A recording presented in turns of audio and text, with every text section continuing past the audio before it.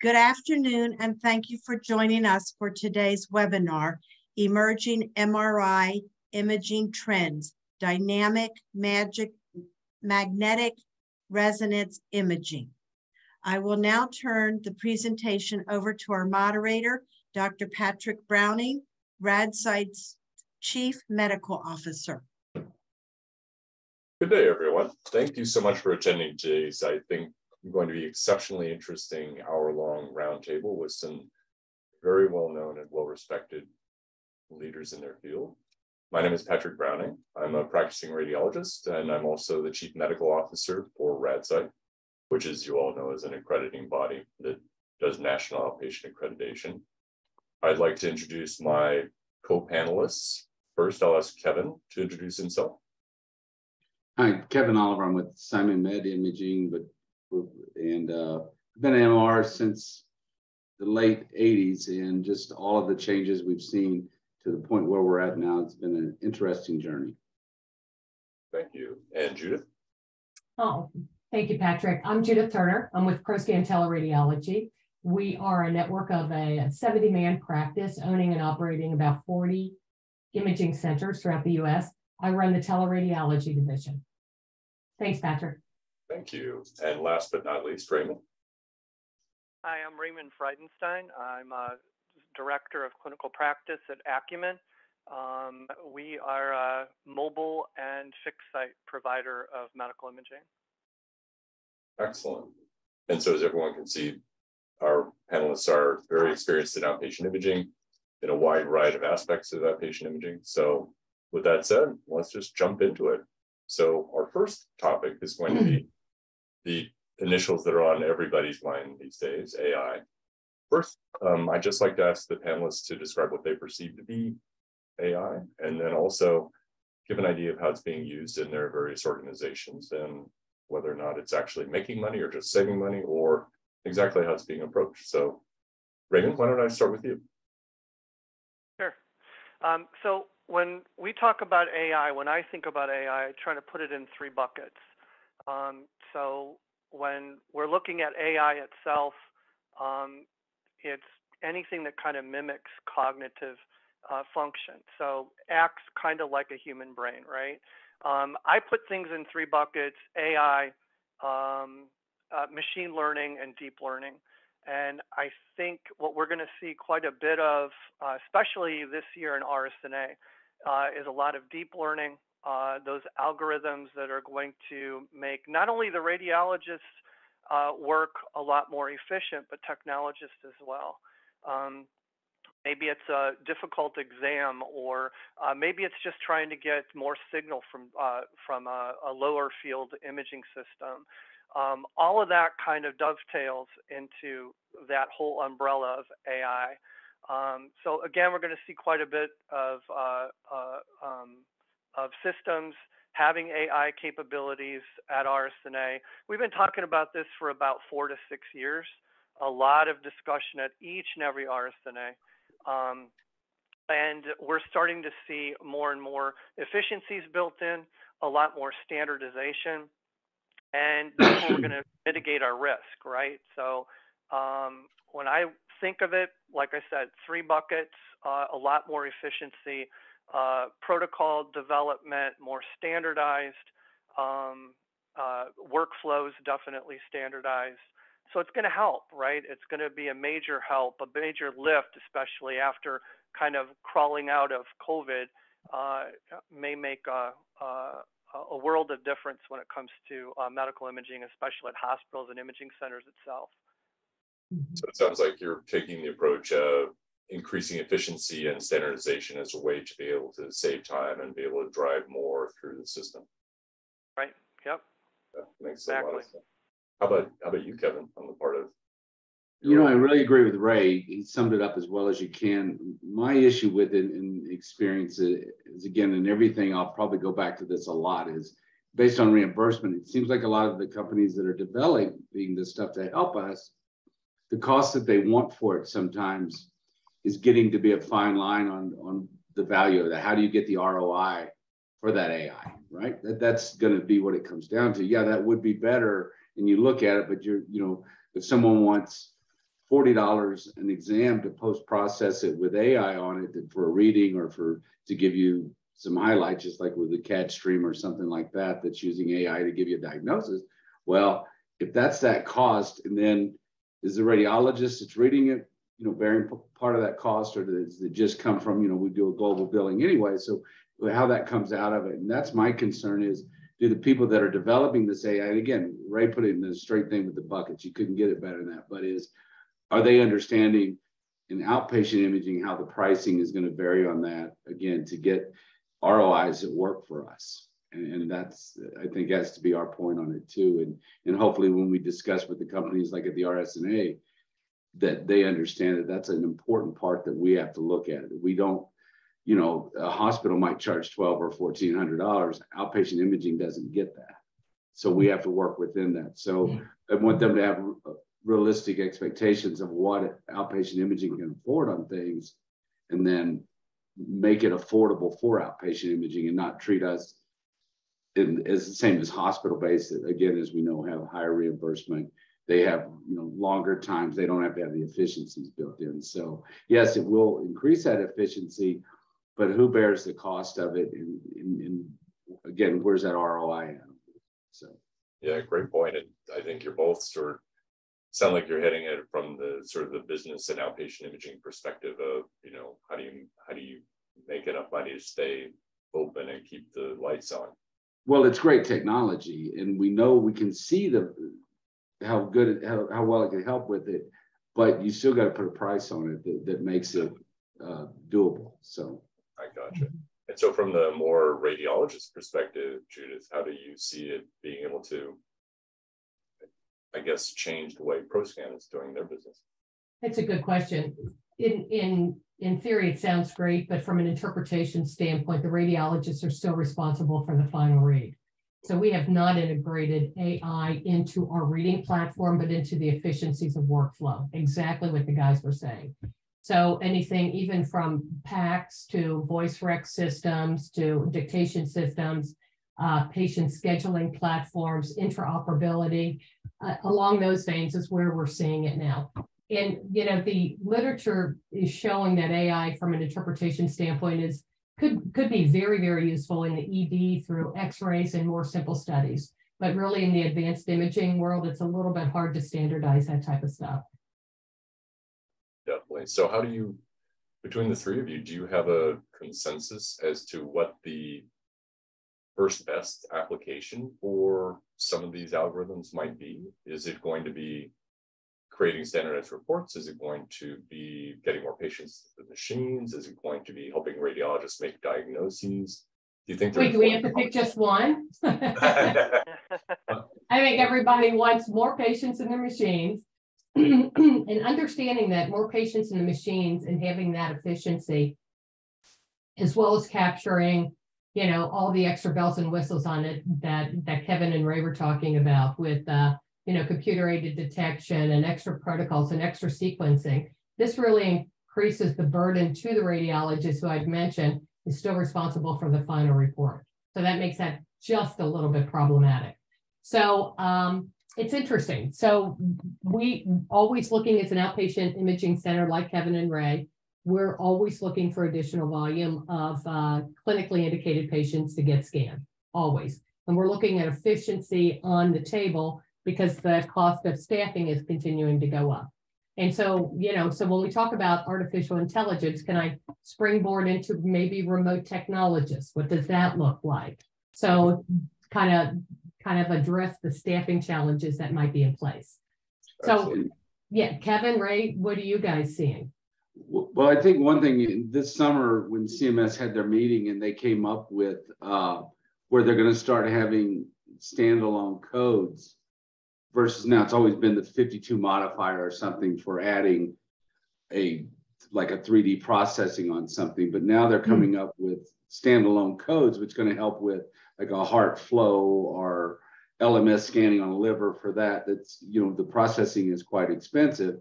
So once they make that its own exam, and that's where it's at, I think it was approved and that should come in 2023, then that's going to help them make a big difference, us integrating if we're being able to charge for that. So again, if you have a company you're going to send out and get a, 80% of the diagnosis back, and you still just waiting for the RAD to sign on it, but you're going to get the lion's share of the reimbursement, then it starts making more sense too. So I think to answer my own, contradict myself from earlier, with that happening, we should see it. It just depends on which applications they apply it to. They call it their, advanced software type of thing. And so we're going to have to see where that goes. But I know they're doing it with the HeartFlow. I know they're going to do it with LMS. But what other systems? There's like Bot Image that gives you a great view of the prostate, gives you some numbers for it. There's RSI. I mean, we've all been using brain volume software forever now. If they can give us bigger chunks, that would offset, like I said, what these companies want to charge for it. So I just want to get that in there. I meant to bring that up. So. Yeah, and speaking from the point of view of a radiologist, I know this point had been made before we started up, but I know there's always that risk too, that as you develop shorter sequences and get more rapid acquisition times, then the radiologist very often perceives that to be extra time within the slot that they can add more sequences. So I think it's also important to engage radiologists in this process of understanding what the bottom line business really is, so they can really help create and maintain the necessary margin to keep the lights on. But it's just funny how all of this, you start out talking about AI, but it still always goes back to talking about money, right? It always has. Just, no matter what discussion you talk on these trends, it still comes down to that. So yeah. And so actually, that was a great segue. Thank you, Judith. And I'll let you start out there with remote technology, not necessarily involving the radiologists at ProScan so much, but the outpatient imaging centers they utilize and everything else. Right. This is, I will say, from the accreditation standpoint, this has been a very rapidly burning topic, as things have been very stressful in outpatient imaging. Staffing has been virtually impossible to maintain in some places. Being able to get qualified technologists who are experienced and capable has been a real challenge, and I very much understand that in my role. And I think you are perfect examples of how the companies are using creative methodologies to be able to overcome that in some fashion. So how about you, Judith? How have you guys been doing it? It's interesting. We've integrated some remote technology into a couple of our imaging centers with great success, which has been interesting. So we know the caliber of the people doing it, and the technology's been there for a long time. So if you're talking about MRI and you're talking about service calls from the OEM, they've been remoting in for years and checking on the dynamics and the appropriate numbers and the physics of all the equipment that's being operated now. So it wasn't a real far stretch to have MRI certified technologist sitting somewhere and able to do patient monitoring and to do the best exam. I think the early stages of it was going to be for unique exams. So bread and butter stuff, the top 3 studies in the MRI outpatient world are going to be brain, lumbar, and knee. Maybe it's cervical, lumbar, knee. Anywho, moving past that, and you're talking about breast imaging or prostate imaging or some liver studies or some dynamic studies, and you think, okay, maybe my tech hasn't been in that hospital base for a while. A remote tech would probably be more qualified from a timing standpoint and understanding this. So you kind of springboard forward and you think, well, now you have a technologist who's super skilled in operating this equipment. You have qualified staff on site for patient screening and patient safety, proper positioning. Does this formula work? And it has for us. The patient encounters have been great.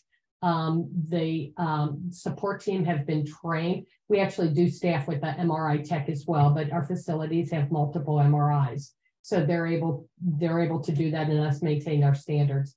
But it's been good for us. And we gave it a good 6 months try, and we're going to do it again at our locations where we have more than one MRI. And it has worked out for us both. And I want to address yours, Kevin, both economically, because we're able to staff weekends and we can do evenings and stuff where traditional techs don't have to work that anymore because they're in such high demand. If they just want a straight shift, they can still have the straight shift because we have a backup then.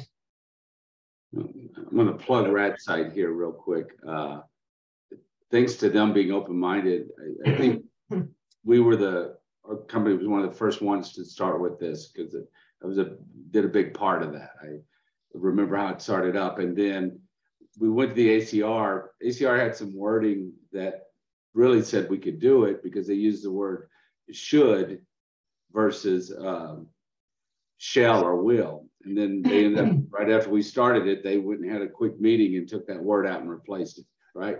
So the RadSite was really open to listening and saying, this is what we want and here's why. We saw this was, it was March of COVID when it first started, and we could see where that was going to go, where we were going to have a hard time having people in centers. I mean, you have single parents with a kid, now they don't have a school for their child to go to, so they weren't coming in. And then we could maximize our staff resources and get people doing that. But we didn't just want to do it haphazard. We wanted to go in. We wanted the blessing of a credentialing company such as RadSite. And when they worked with us, and that really helped it because it legitimizes it, just as RadSite's now working on some other stuff with remote. So it was a good thing. I think we wouldn't have survived COVID, and patients wouldn't have got patients won here because they ended up getting care that they wouldn't have got otherwise. As you know, hospitals quit seeing outpatients and things like that, and yet we were still able to do it. We had a couple of places where we would just set up for doing CT chest only for COVID, when they were COVID positive. We went in, and so, and again, Judith, to go on what you were saying, it was also nice about coming in and helping these weaker techs that we're hiring on because of we've lost a lot during COVID. It just didn't come back to work. And so now we've got an inexperienced crowd. And before, you would pay for applications to come out and spend a week. And to use your breast example, they might get 2 breasts that week to do.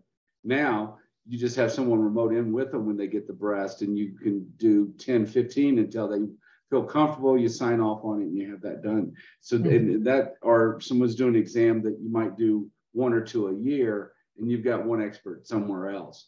And so that along a lot of levels, it really does help out, not just on that, but mostly for the coverage and for the education part of it has helped. And again, it's the patient that wins because, no one wants to get called back for a repeat breast because they know they found something bad and that's why they're coming back. Right. So the best patient care is being provided this way. And again, there was a lot of learning curve on it, and we're still in that. We're still making adjustments. We're still having meetings. We're still saying, okay, what can we do to improve this, the communication part and all. So I think it's the way it has to go. I mean, you look at staffing companies that send somebody to rural America somewhere because they can't get a tech to come in and cover. Now you can get somebody, Siemens started that program of theirs where they can kind of come in and do that.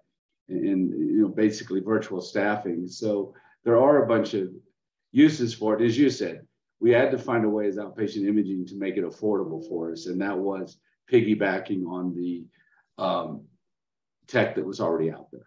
And Raymond, I don't know how far along or if Akumin actually has even begun with remote technology, but you did such a great job with the AI definition.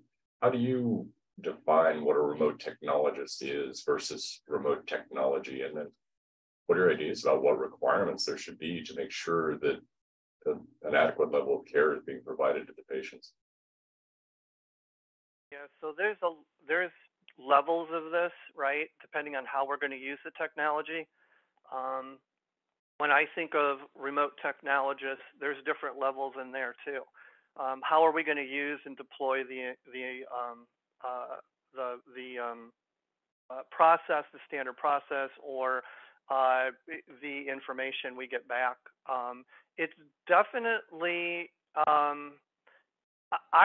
look at it as, okay, we've got this new technology. How do we build around it? How do we make it safe?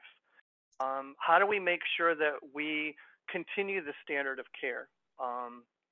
And that's kind of where I fit in, deploying the systems itself, getting sites up and ready. I mean, we're doing that at Akumin now. We're deploying those instruments, all the information, making sure that people are trained, tech assistants are trained. That's part of it. That's a piece of it. But putting that all together with standard process, policy and procedure, and making sure that we have something really wrapping our heads around scope of practice. When we're talking about remote technologists scanning, there's always a potential where we're going to have that bleed into that gray area, right? And that introduces risk into the whole scheme of things. So we really need to sit down with key stakeholders when we're deploying all these new protocols and new equipment, and make sure that we really build something solid that mitigates risk, that makes sure that everybody has their scope of practice. There's no scope creep, right? Everybody knows what their role is in this, and that we've been able to standardize care. So all that in a big bucket, a lot of it, it's kind of easier to deploy it than it is to build all this infrastructure around it to make sure it's safe. Not to plug RadSite again, but with them working on credentialing for it, it really is answering a lot of what you're saying. Let's put a standard on it, and you've got to have this standard to do it. And I think that's really putting patient care first by having a company that recognizes that it is going to become a part of it, and let's get it so it could be credentialed just like anything else is, to make sure that a quality, safe product is being delivered to a patient. And that's 100%. One of the reasons I joined RadSite was for that very reason. They're very, very patient-centric, not to the point of disabling outpatient imaging, but very patient-centric. And also, I think the people we have involved in RadSite are very forward-thinking. And so we're trying to approach these things that are coming up as rapidly and effectively as possible, both by getting input from people at various sites, from organizational leaders such as yourselves. But that's our goal, is to make sure that we're as little behind the curve as possible, I guess is the way to put it. So, and I think I'd be safe in saying that the three of you don't perceive this to be a flash in the pan. You think this is going to be a real and ongoing thing for perpetuity, probably. Yes. Yep, I mean, in radiology in general, I've always felt we've been way behind the curve. I think I always tell somebody, I've been doing this same job for 30 years, and I've only seen like a 2 or 3 year improvement in some of the processes. I mean, it's still a patient showing up that doesn't have authorization yet, and all of these other hurdles that they put up to limit efficiency at that's caused us.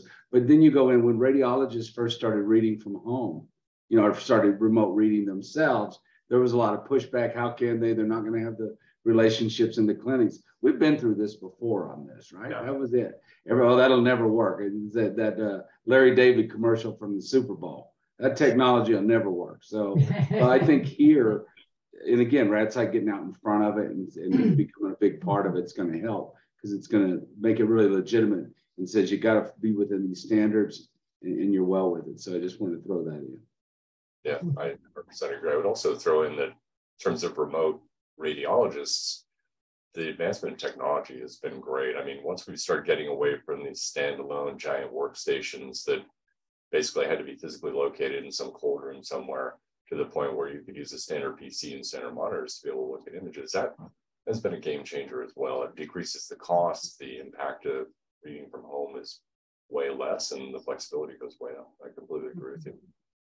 So moving on from technologists to technology, this has always been something I've struggled with, even though I've never been the owner of an outpatient imaging chain or anything like that. I've always had great sympathy for the fact that no matter what you do, technology ages, new technologies come out. I was lucky enough to train during the period of time where we went literally from doing nothing but x-rays and barium to ultrasound, CT, MRI, helical CT, fast MRI, PET CT. I mean, it's been an amazing few years. So I think that the length of time, and I'll let you guys speak to this, the length of time that a piece of equipment lasts seems like it's changed quite substantially over the past few years, but you still have to try and figure out from a business and patient care standpoint, when do you replace it? When do you get another MRI instead of trying to do more patients in one MRI unit? How is it compared to 20 years ago? And are there certain things you look at to make sure that you're making the right decision? Are there hard triggers, or is it more like a soft call? I think we'll get more business if we do this sort of situation.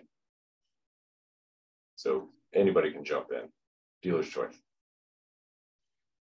I think on the when and why to replace, most of the vendors have really started setting good upgrade options, right? So that for MRI, your core magnet's going to stay in there, right? So we know that can be upgraded to any option. And I think you have to look at it again. If you put an ROI on it, the time would be, okay, we're maxed out here. So if I could switch to a machine or upgrade to a machine, I would have limited time of having to close the center down and tear out a wall and put it in. If I could upgrade it to this higher level, and then now I can do 25% more patients, then that seems like, okay, that's a good number.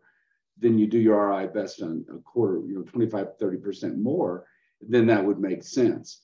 In what market you're in, what has become a standard? Like I said, when I got into MR, you were talking about, there's just barium in that, but there was no DWI, there was no T2 flare in that. But what happens is happening now, things that are becoming must-haves, weren't, and some equipment won't do that. So that's when you say, okay, then you're way behind the technology. You can't do the standard of care in a community because you can't provide what your referrals are asking for now. So that's one trigger. We can't do that. This software level, this hardware level, that's not an option. So then that's a trigger. Well, then we have to take it up. Let's look at that and see where to do it. So if the technology is advanced, but your machine can't keep up with it, that's it. And I think that's what it comes down to. So to replace, it just depends on what level and the cost that it takes to take. You can take a 9X, which is one of GE's oldest scanners still out there now, and you can upgrade it all the way to 29.1, their artist, with a wide bore that they're taking from what was a narrow bore because of the technology that's changed. Cost is still quite expensive, but you can do that now. And so, but you're saving because you're not tearing out your RF shield. You're not doing all that. So you got to take a look into that. And then it gives you all the things you could do. Or do we take it up to, let's say with the G to a 26, to a medium one, then the cost makes more sense doing that. So it's really, a lot of it should be, in my assumption, just ROI based. What's our return on that investment in doing that? So, and it's any given market, what becomes the standard of care? You like I said, doing DWI, it took better gradients and stuff doing it. So some of the base back in the real early days wasn't going to do it. So you had to go up to that next level. It wasn't an option because DWI quickly became a standard that had to be done on every brain. Now you look at it, it's really starting to be a big part of body imaging that we weren't using for all that time. So again, I think it's multifaceted. You have to look at, what you're getting out of it, where's the technology, and then what the ROI is. Yeah, there's that sequence creep you were talking about before too. We look at it a little different though. So with that, Kevin, really, when the MIPA Act was passed, it kind of leveled the playing field. So, accreditation sets a standard for image quality, which made it very easy for us and our clients to look at this and say, are you going to pass accreditation? That should be the bar. You need to be accredited for image quality. That's one of the benchmarks that RadSite uses, which is wonderful. But so like one of our client does 10 MRIs a day on a 15-year-old piece of equipment. And their vendor came to him and said, hey, you should do a software upgrade. You could get 20% faster throughput, which sounds great. But the question back to the orthopedic practice was, do you have 20 more patients, or are you doing everybody in your day? We're doing everybody in our day. I said, your image quality is fine. Are you going to capture more patients? And the dollar amount was a big, big dollar amount. And so we do, just because you have it doesn't mean they'll come. It's not a field of dreams. So, so looking at this and saying, hey, what are your market needs? Are radiologists comfortable still reading them? Image quality doesn't have to be pretty to be diagnostic. And is there a place in your market for some of these advancements? Are you going to capture that? And so that's how we kind of look at it a little bit. What is the market demand? Can you capture that patient? And is that going to aid in any throughput for you from a volume standpoint? And I think you'd also brought up, Judith, during our prep session, that point about software upgrades and sometimes getting your equipment from a third-party vendor, whatever it might be, sometimes that becomes not an option any longer. Have you guys all run into that? Yeah, that's exactly it. The OEMs are going to, they're going to look at you and say, hey, go with our service agreements, because then you're on the software upgrade path, which is great. As they have new drops in software, then those are going to be guaranteed, for a small fee. But going through a third-party market, they're not going to have access to that stuff.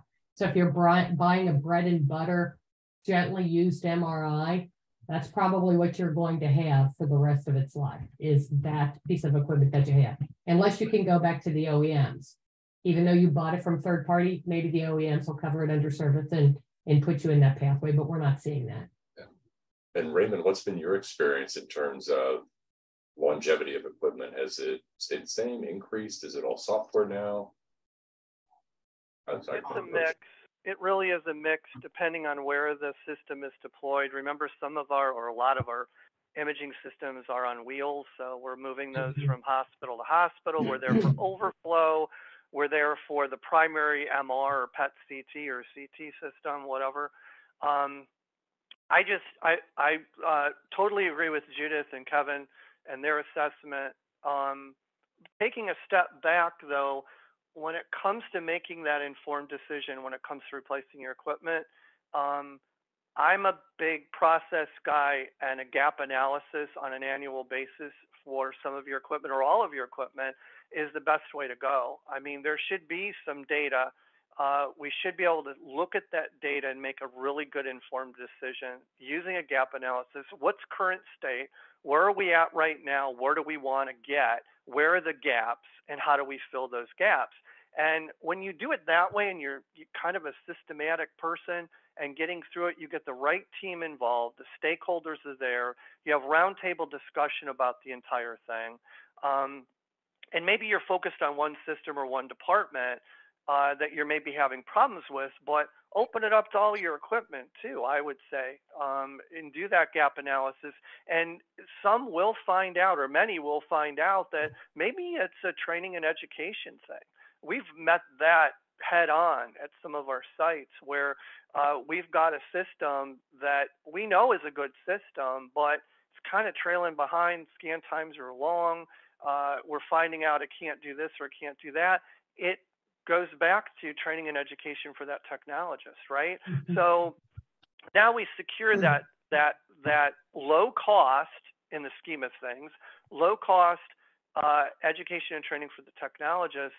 And now all of a sudden, it's like we purchased a brand new system, because now we're using all the bells and whistles for that system that we didn't even know existed, right? So I agree with replacing a unit when it needs to be replaced, but making an informed decision, it's taking a look at everything. And a lot of that is get into your Lean Six Sigma gap analysis type of thing, and make that informed decision, get the right people around that decision, pull your data, see where you're at right now and see where you want to be, or determine where you want to be. Not just the radiologist too. Make sure you bring the lead or main technologist into the whole scheme of things and decision making as well.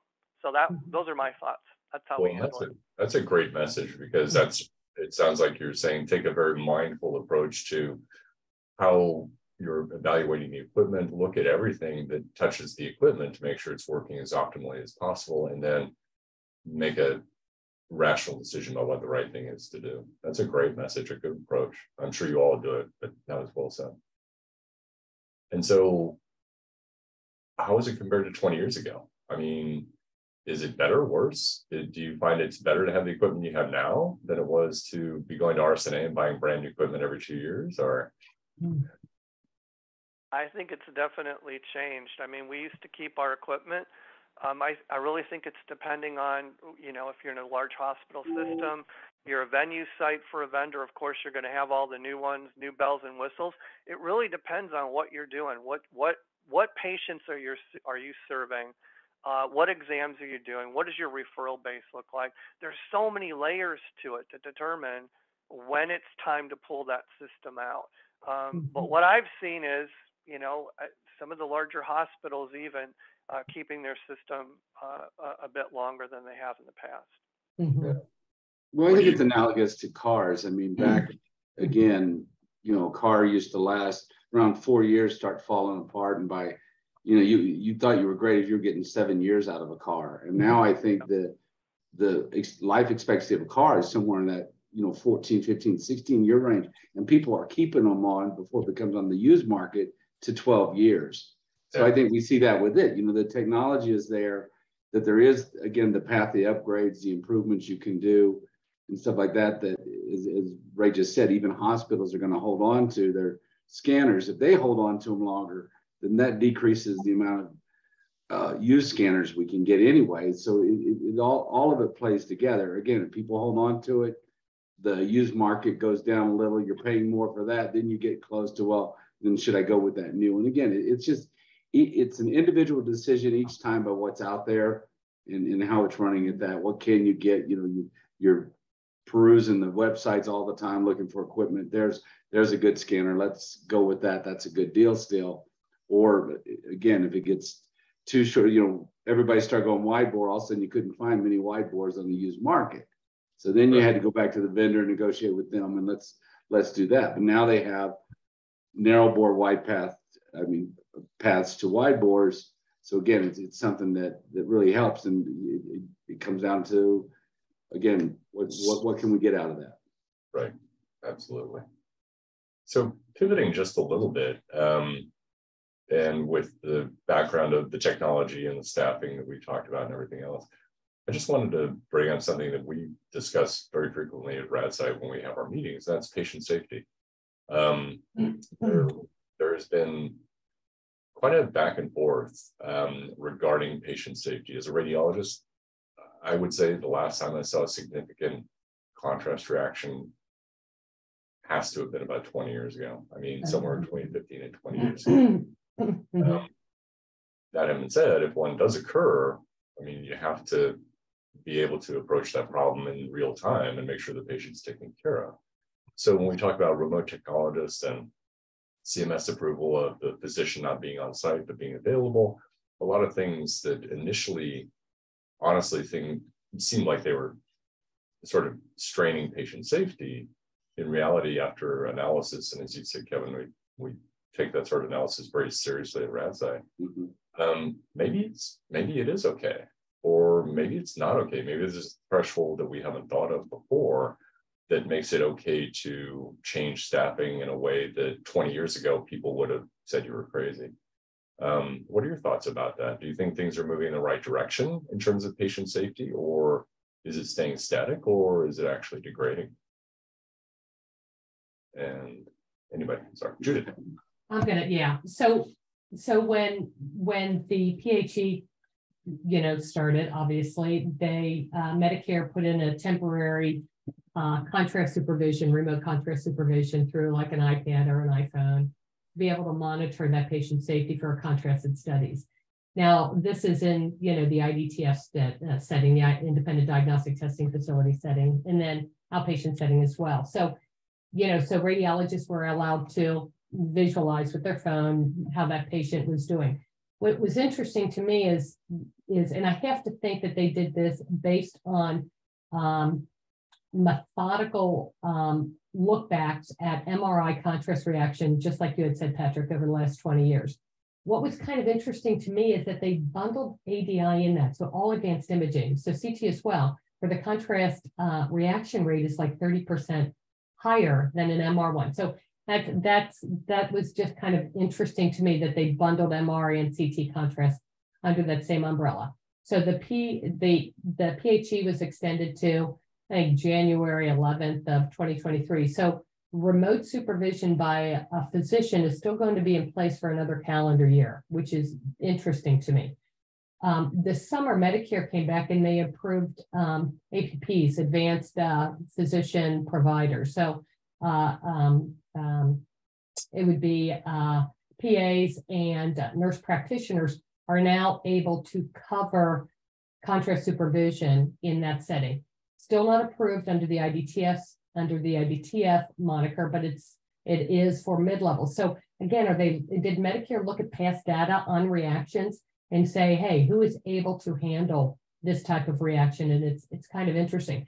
Now, we're with you, Patrick. All of our radiologists they think the same thing in the MRI contrast world. There's just not a lot of reactions. You know, just a very, you know, very topical approach to it. And I know that RadSite addresses what happens if there's an emergency in this environment. And that same policy would be in place, whether it's a radiologist on site, whether it's a radiologist remote, or whether it's a mid-level on site. So I think that patient safety is being addressed in that. But again, it is a little confusing to me that they would put CT contrast into that same boat as MRI contrast. But I think on that, I mean, if you really look, I mean, since we'll say MR is almost non-existent, but CT now is a 0.01 to 0.04 rate of reactions to that, and up to 3% are mild, but that lower number is, you know, 0.01 to 0.04 of severe reactions is quite low. I mean, yeah. You don't see it. And when you do have that, I mean, the main thing you're doing is, you know, dial 911 anyway, because you could have a physician that's been in practice, a radiologist that's not going to throw stones at them, but they've been in practice and sitting in there in a dark room reading for 30 years. Mm-hmm. If they come out, you know, are they as prepared as they could be, you know, to do that? And I think that having trained staff and again, having standards that could be met and well within it, doing it. I think CMS had to have looked at that when they did it, Judy. That's my take on it. You're probably right on that, Kevin. Yeah. If you really go back and look at it, you know, retrospectively, the number of contrast reactions at CT, it's almost where MR you would think would be. It got so low, so yeah, it's still higher, but again, the chance of it is, and it exists. There's always a perfect storm, things don't work out. But if you're getting them out, you already have IV access on that patient. You have someone trained, give them this, you know, go to an EpiPen versus having to give a dosage and draw up and do all that. So you can get that set up better, have AEDs available, and all the stuff that we should have. But I can tell you, there's not anybody that's going to put a trach down somebody in that setting. They're going to wait for EMTs to get there to do that. That's what's going to happen. You're right. So even no matter who's doing it, our response to a contrast reaction from either a physician being on board there or not is going to be the same thing in mind, right? If you're making that. So, you know, the tech should be, you know, or who brings it on, getting that blood pressure, looking at that respiratory rate, looking at that their O2 sats, and then make decisions they can do there as the EMTs are on their way. If it's a severe reaction, if it's a mild, we have, you know, set for 20 minutes and go. So I think CMS had to, in my assumption, had to look at that and say, you know what, really, I think we're at that point we can do that now. Technology advanced. Again, I was in CAT, you know, graduate X-ray school in 1984.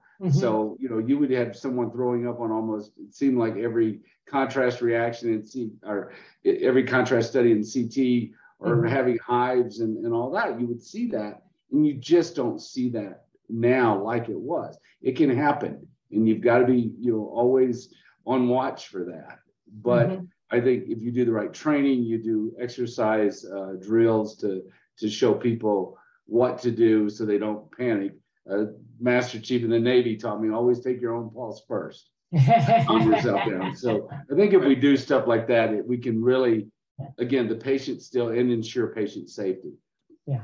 You know, but again, it comes down to practice and drills and education, which, you know, goes back to anything that we do here comes back to the education side. Are we training people well enough to handle it if it happens, no matter who it is? Why do you think that Medicare hasn't adopted those same contrast coverage, remote contrast coverage, and mid-level coverage for imaging centers then? If the data remains the same, why wouldn't they have put those in the IDTF performance standards? I think it's just a lag, you know, and so much can still be state driven.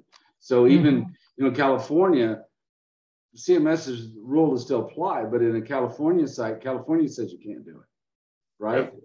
So that becomes, when you look at the states coming in with IDTFs and stuff, you're getting more from there. So you can't forget the state side of it, right? Right. You got to watch their rules too. So I think it's a matter, again, if you ask, and I've given this example, are CT reactions in relationship to people that are reaction to shellfish? There is no reaction. There's a protein that causes one or something else. But if I still ask techs that are trained, They still think there's an association there because the old guy that taught them said it happened, and they taught the next generation, taught no matter what the school said, it kept coming down and down again. I think so there's that lag catching up to it now of people saying, wait a second, the contrast isn't my grandfather's contrast, right? It's a whole different thing we're using now. And so I think that's, but sometimes the people that are in the positions making those decisions are still old school. They're not out in the real world seeing it, as Dr. Browning was saying when he saw his last reaction. They're not in real world seeing that it does and how it can be handled that way. And so I think it takes companies like RadSite educating and working with them to come up with that, being an advocate for the outpatient imaging.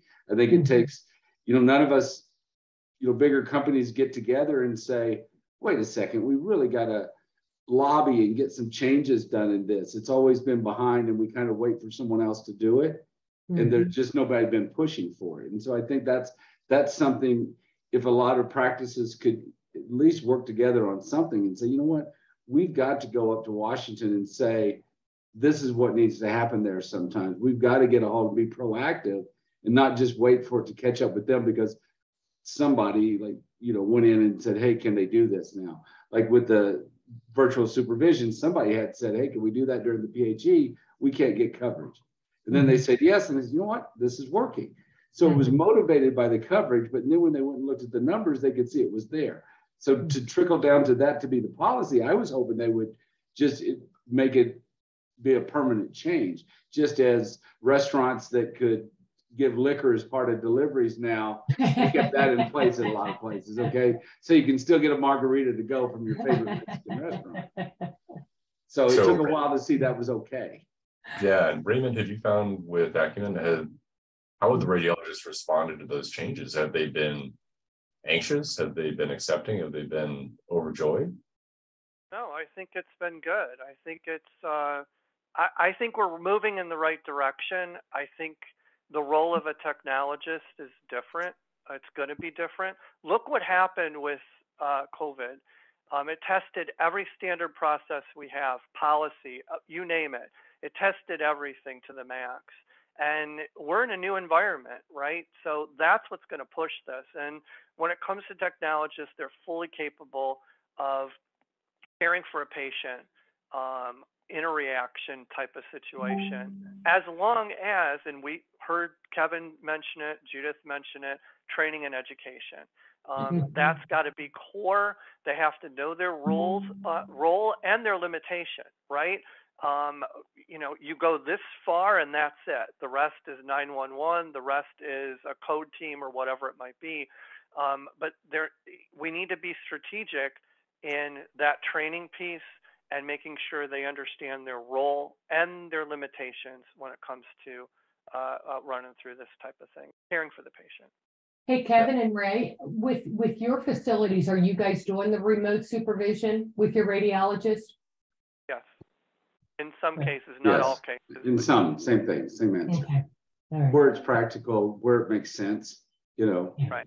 I mean, if you're doing orthograms at a place and you need somebody in doing those, it would be silly to try. You can't get away from that. No, you can't. So that's just where it's practical. It is. Okay. And surprisingly, the techs were more adaptable to it and gave less pushback than I had expected. I thought it would be, no, we can't do that. But when you remind them, like Ray said, they are capable of it. They graduated a school. They were a nuke tech or whatever. They made it through this and through the process.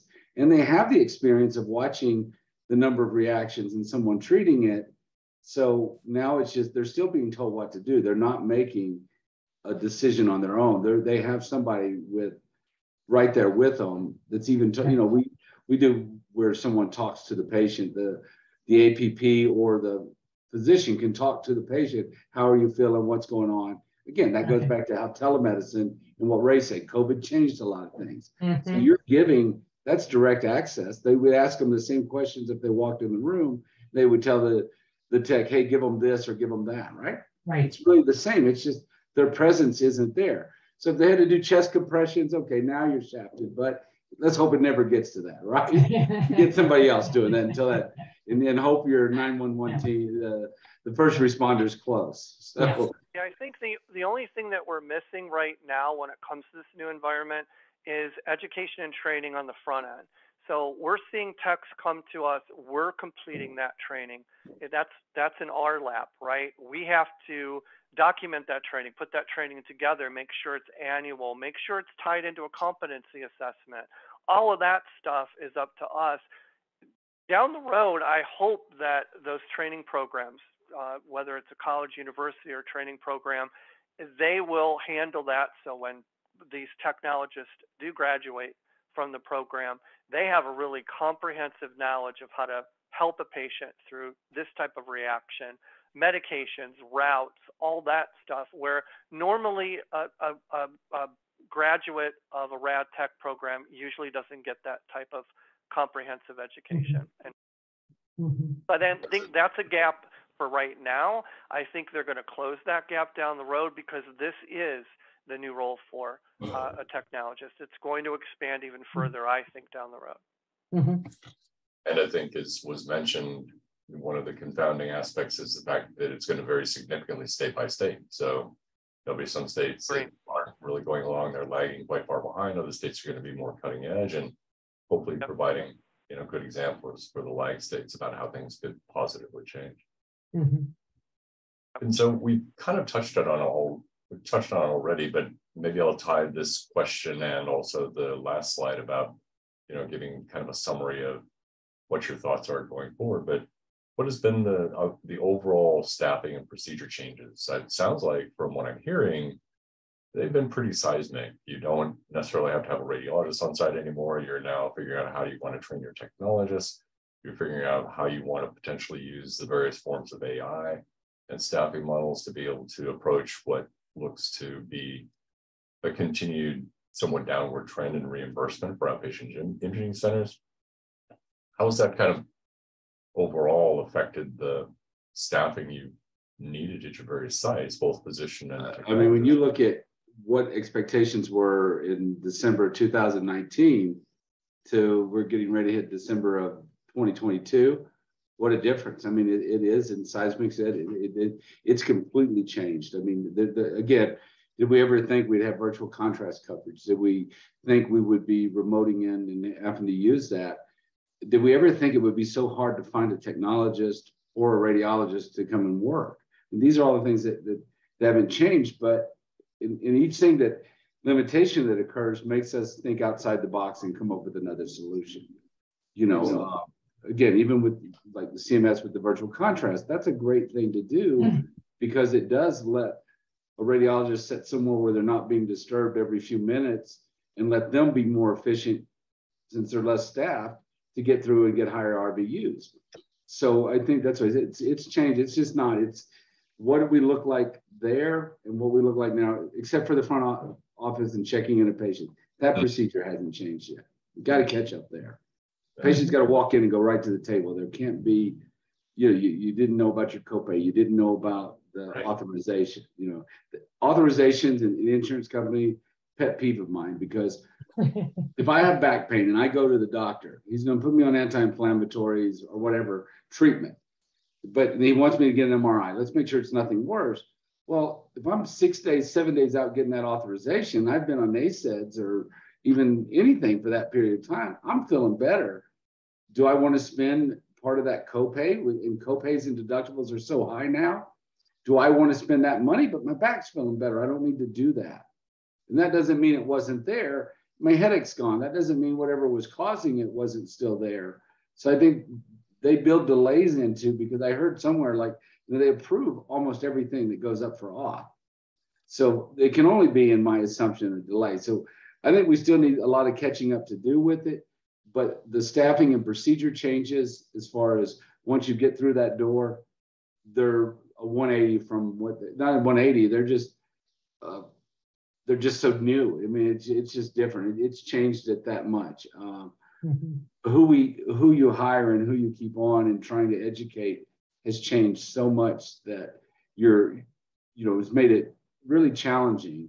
But slowly we're adjusting to that. We're adjusting our game to how the game's changing, and we're just playing a little bit of catch up on it now. but we're getting there. And I think the people on this call all understand that and are doing this. And Raymond, what are your thoughts as far as what sort of staffing changes or procedure changes there have been, and how do you see it going in the future? So with COVID, I think if there's any positives out of COVID, it's going to be it caused us to be more agile, right? And when it comes to staffing, you know, huge changes. I mean, we went down at some sites with less staff, of course, and we tried to operate like we did before. That doesn't work, right? You need to go back to your standard processes and figure out what will work now that we only have one technologist, or maybe we had 4 and we've got 2 now. How are we going to make this work? How are we going to keep that standard of care for each of our patients, keep everybody safe, including the field, right? Including our team members, our technologists. How are we going to keep everybody safe doing this?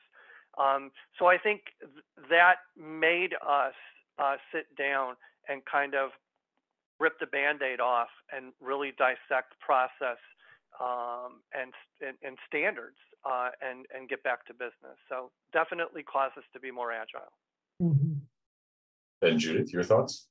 Yeah, I agree with the guys on this. We have gone a little bit deeper on our front office team and putting plug and plays in place, like patient scheduling themselves, and then addressing interoperability and patients' access to medical records. And we saw a dynamic shift from pre-op being almost a manual process to close to 90% of it being done online and being bulk, which has created some efficiencies for us, which is good. But you know, our front office team and our pre-op team have to be very, very skilled at computers now. I mean, they're working within 2, 3, 4 different systems: the PACS, the RIS, the EMR, the patient scheduling piece, the money management and the accounting part of it, the insurance part of it. It's a complicated position for people to have, and so we're finding challenges hiring